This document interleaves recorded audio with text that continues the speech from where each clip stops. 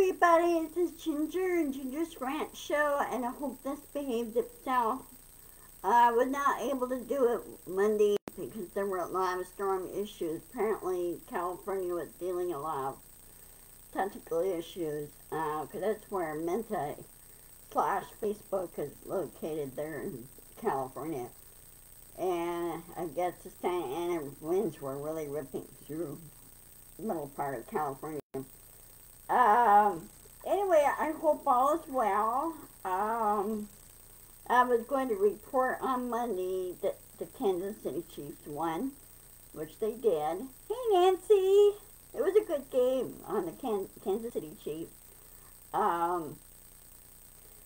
People really need to learn sportsmanship, good sportsmanship. And on any game, it's all about the numbers. Same as elections. It's all about the numbers. And if numbers don't favor you, well, if you want to, you can always try again, or just make it a one-time bucket list, So anyway, congratulations to Kansas City Chief. I watched their parade today, and they were having a blast, even though they had 15 degrees and a little bit of a wind chill there. Everybody was bundled up, and at least the weather was good. It wasn't snowing or anything. At least the ice was gone. They were going to do the parade yesterday, but with the middle of the ice storm hit over the weekend, not everything was thought out. And so the city council says, you know what, we could hold off one more day for the ice to melt off and go away. So it's safer for everybody, which was a smart move on their part. And they asked the National Guard to help with the parade, which they did, because a lot of them do community service. So, as you know, National Guard's pretty much a part-time soldiers. And so they've been doing this as a community service community and help, the team members through the parade and everything. It was very well done. And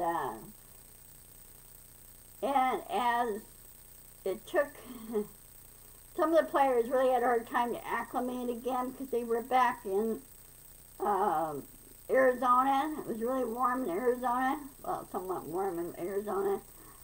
And they, when they came back to Missouri, it was freezing cold. But they had a lot of fun. Now, since it's Hump Day, and you saw my things, it's so much going on and so much to do, which is true. It just came out in the news earlier today.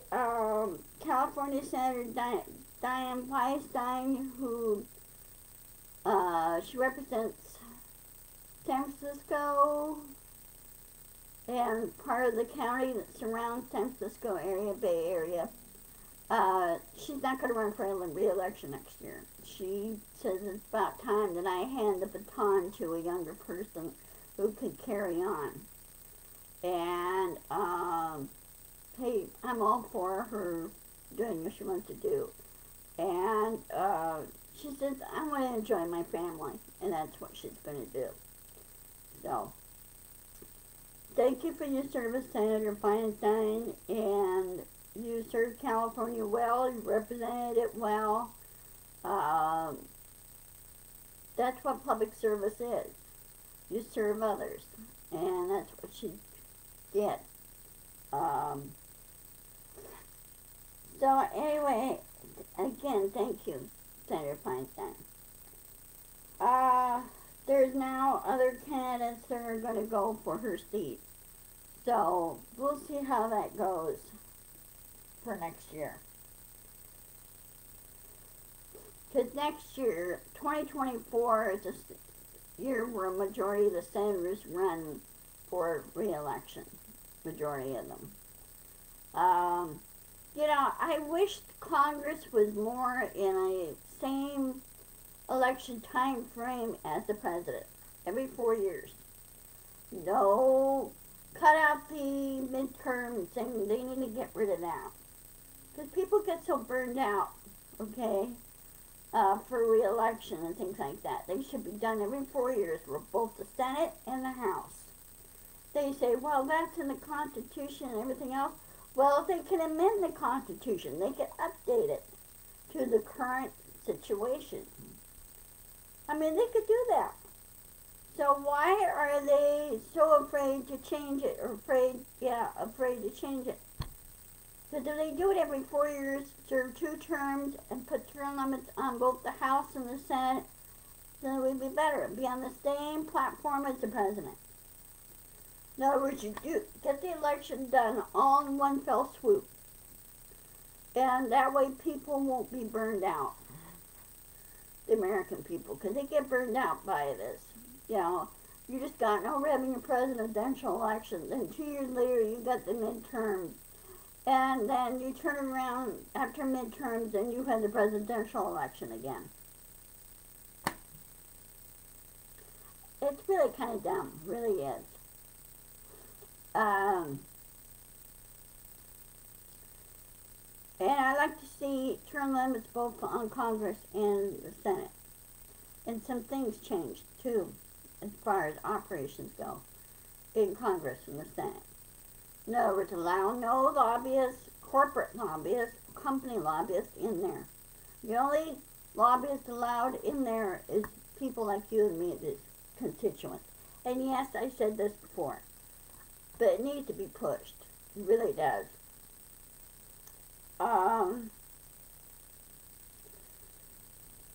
And as always in politics, the radical group of GOP idiots, as I call them, and they are idiots because they don't bother to do their homework, ever.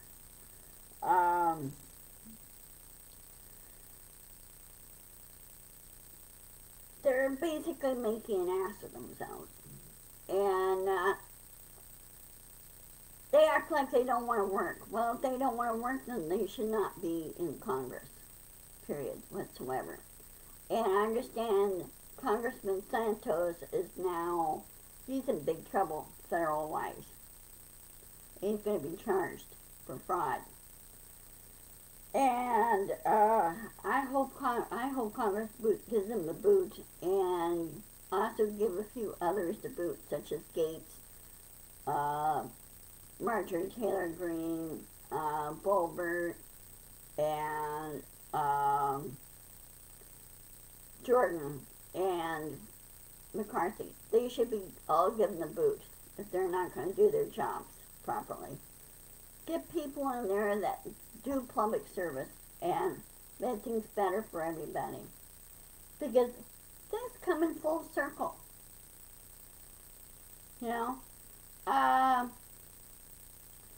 And if people don't like it, well, that's just too bad.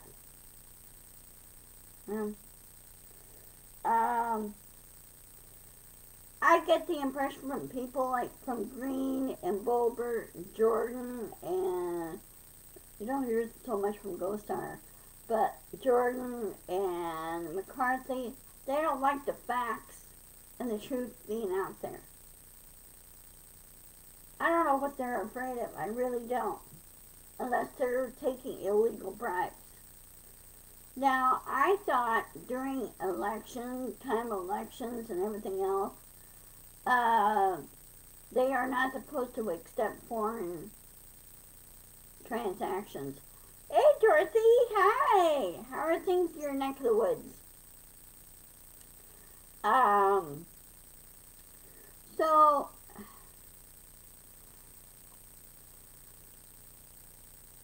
Well, you know what? They could lose the power. That time they lost it. They lost it pretty much anyway. 'Cause what they're doing, those guys, the radical guys, they're interfering with their fellow GOP jobs. They're interfering with their jobs, which is a no-no. And they should be given the boot. They should be told, nope, we're going to do what we need to do, and we need to make things better for everybody. You're not going to have the power. And McCarthy is going to be told he's not going to have the power. And when you watch the State of the Union address, I love President Biden. He owned them. He put them in their place, which I find that really funny. And you're welcome, Dorothy. He put them in their place. And he said, you're not acting like professional Congress people at all. You're acting like a bunch of little kids. And they are. And during this, I don't know which community meeting that I watched, the Midas Touch was discussing that. Green was put in her place by AOC and a couple of other Republican people that don't, well, they don't like Green, put her in her place because of these facts. And the Twitter person was trying to explain to her. She said, well, this one person got kicked off and everything else and for this and that and the other. And she didn't say who it was, but we all know who it was. It was Green that got kicked off of Twitter because she was pushing disinformation and endangering people. And the Twitter guy, Twitter executive goes, the reason was that just that. You're not supposed to endanger people. And he told her that right to her face. And she kept interrupting him and kept, you know, he was trying to answer the question. She kept interrupting him. Finally, the chairman, who happened to be a Republican, put his foot down and told her, you need to stop, Green. You need to knock it off and stop. And she wouldn't do it. Well, the chairman called a recess. And when we came back in, she was there like 2 seconds. And she wanted to continue the tirade. And the chairman says, no, it's not going to happen. You're not going to waste any more time. We've got other members here that want to talk to him. And he told her, if you don't cooperate, you can leave. Frankly, they should kick her out of the committee meeting. I think I'm not sure what the rules actually are in committee meeting or committee setup procedures. Apparently Green doesn't know all the procedures and everything there in the committee. She didn't learn this. She didn't study the rules or anything, what you can and cannot do. And I find that kind of funny.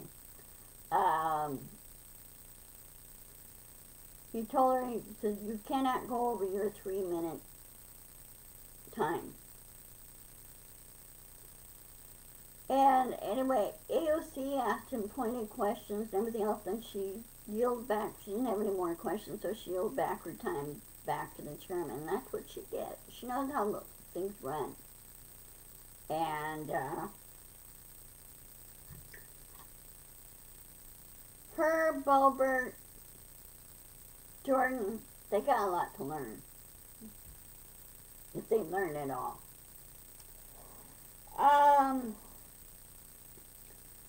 I don't know if any of you ladies know, but early this morning, you remember the actress Raquel Welch? She died early this morning at age 82. They didn't say what her cause was, but I would imagine pretty much old age. Something came up with her. But I remember her in one movie in years BC, the first movie when it first came out. I remember seeing it. Yeah. And then she was on McHale Navy, and also she was on, what's the movie? Oh, she was on The Fantastic Voyage, the first movie. The first movie, The Fantastic Voyage. She was on that. She did very well with it.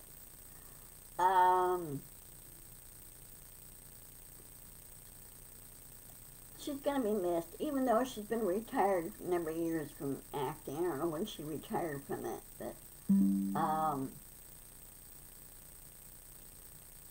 so, oh, T tagged me, huh? Okay, I'll have to check that out. Right now I'm on my Opera browser for it to work properly. I tried getting it to work on Fox, and Fox wasn't working very well. Firefox. Oh, and as of yesterday,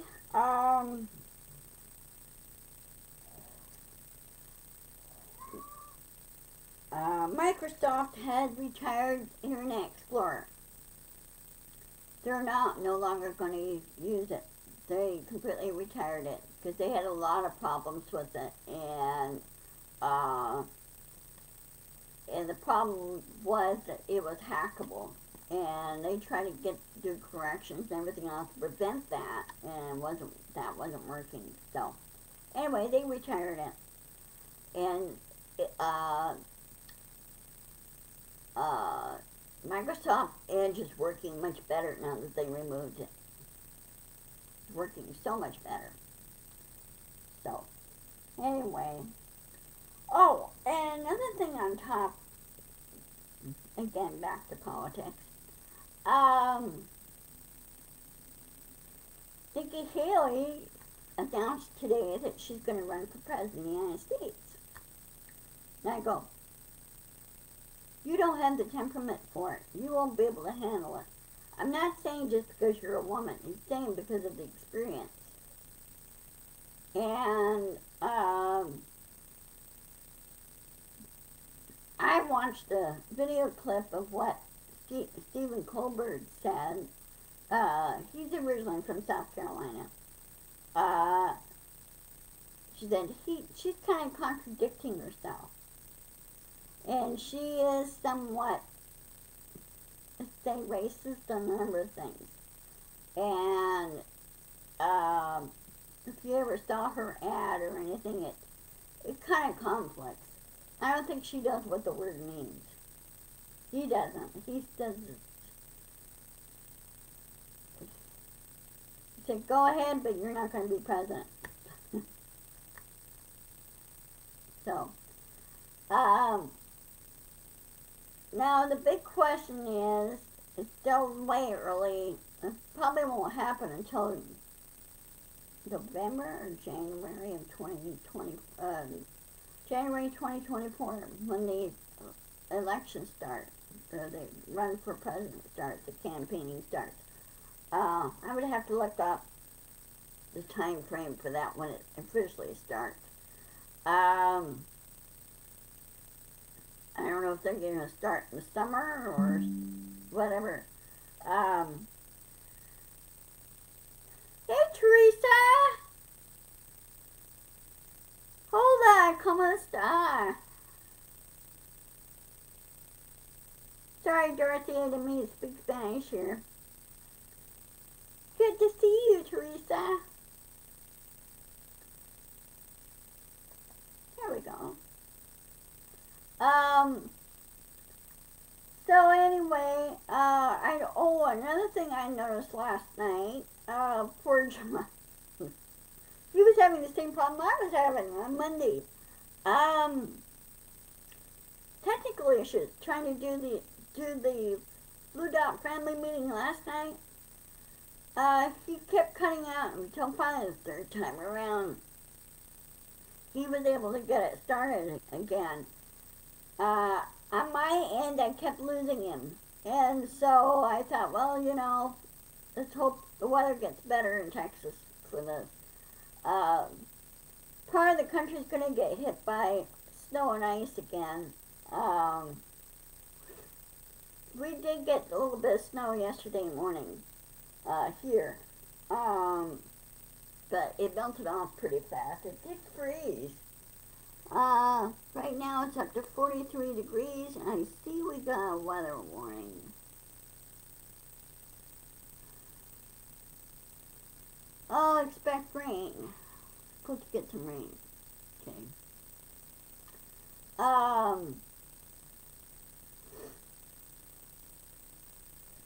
Other than that, you know,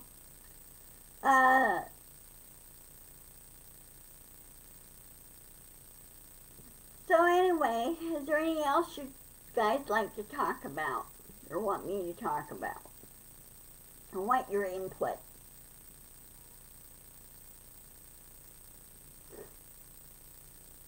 Any suggestions you want to make to my show and everything. I'm trying, I will post this on my YouTube channel, by the way, this video. It'll go on YouTube. I can't,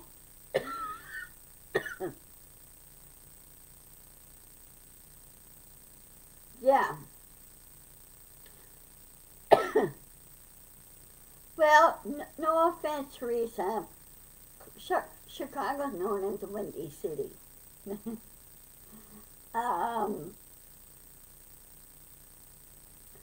I've never been to Chicago. I've been to Minneapolis, St. Paul for a 1 hour plane layover.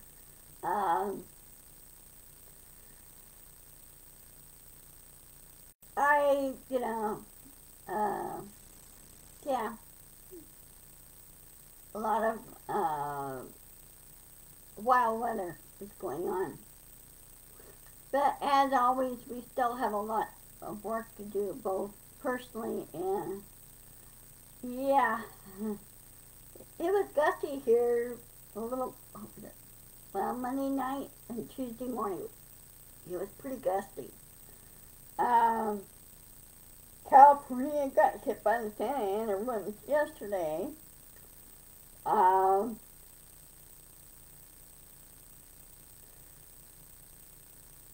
So anyway, I wonder what this is going on. Okay. I'm just checking what my channel's doing. You know how Menta is. They're always messing with the algorithms, and they need to stop messing with the algorithms.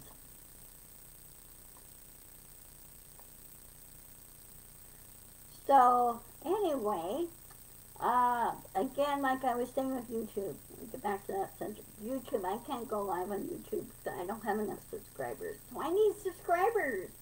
So I need you to share. And if people don't like what I talk about or anything else, they have to accept me for who I am.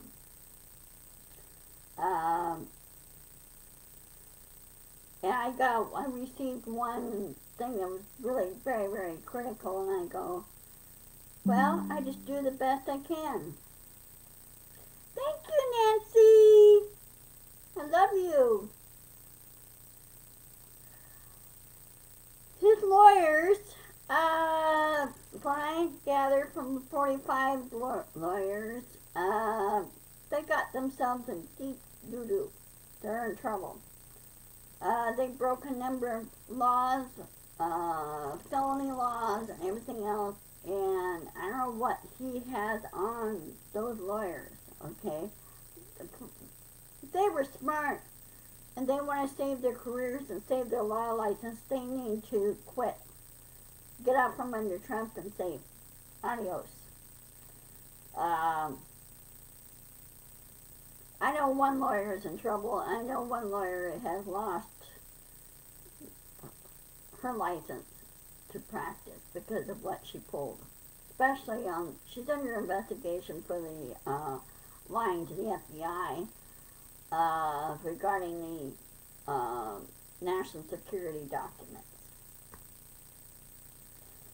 So I noticed the media has dropped that on the frenzy on the media documents regarding President Biden.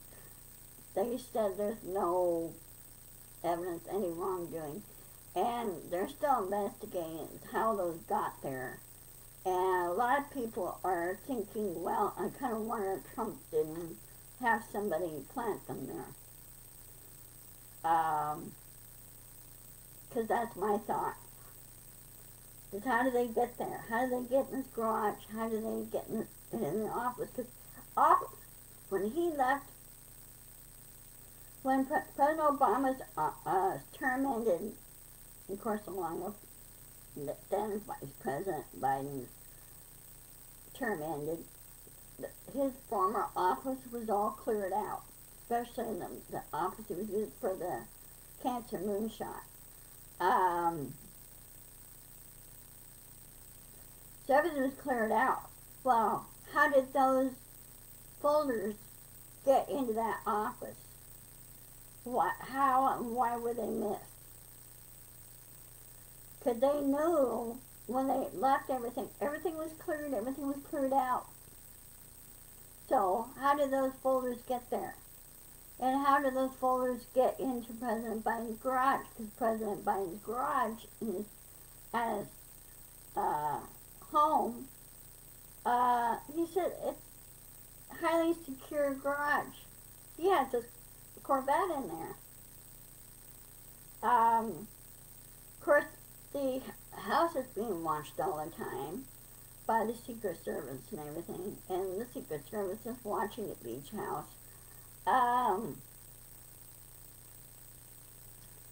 And I'm sure he's having somebody, an employee or somebody in the Secret Service to turn on his car once in a while just to keep things going, not let everything stick for long term. In other words, open the garage door, start the car, and let it run and warm up, get everything going, and then back it in, and then shut it down and close the door and lock everything. So, I don't know what's going on there. Now, the other thing we have to discuss real quick, too, that just popped up in my mind, is the surveillance balloon. Of course, you know, a couple weeks ago, or a little over a week ago, the Chinese balloon was shot down outside of South Carolina, near Myrtle Beach. It did have surveillance antennas. They were designed to beam things up to the Chinese satellite and then go back to Beijing. They finally originated where the balloon came from. It came from Hainan Island, which is just outside of offshore of China, one of the Chinese islands. That's where the balloon came from. And of course, it did a different path. And there was one other balloon that went across to South America up that way. I don't know about that one. What happened to that one? There was nothing further said about it unless it went so way off course that nobody could track it. Because when you get past, you get way south of Texas, 15-30 miles out to sea, toward the Atlantic and everything else, there's no radar tracking posts or anything on those, for those balloons. But NORAD, they changed their filters, their radar filters, so they could track everything. And filters also are designed to track balloons. That's how they found the one up in Alaska, floating across. And Canada picked up on that too. And so they asked President Trudeau, called President Biden and asked him, can you send an F-22 to shoot down that balloon? It looks like the same setup as the one that came across your country, that you shot down. And President Biden said, sure, I'll have a F-22 sent up. And they shot it down over Lake Huron. It had the same setup as the Chinese one, or the first balloon.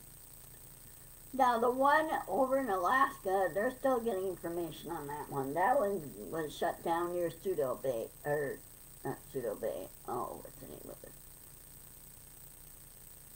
It was off the Alaska coast.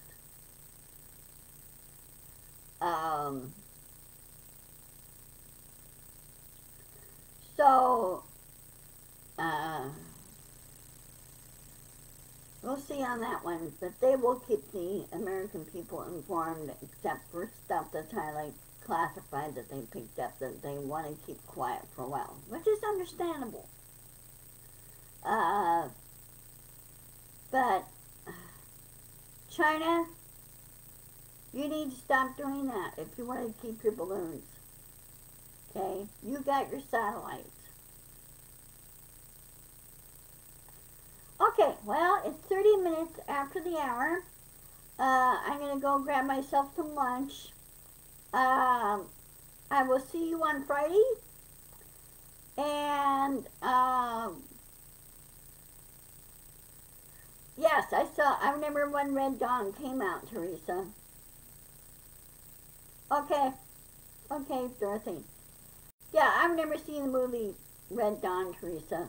It is scary. But the thing is, we know our territory better than they do. So, okay, I will see you guys later on Friday. Be sure to insist, persist, and push back. And I welcome any and all kinds of suggestions how to improve things. And I will see you guys later. And enjoy your evening. Okay? I'll talk to you later. And I'll post this on YouTube too. Okay, talk to you later. Bye-bye.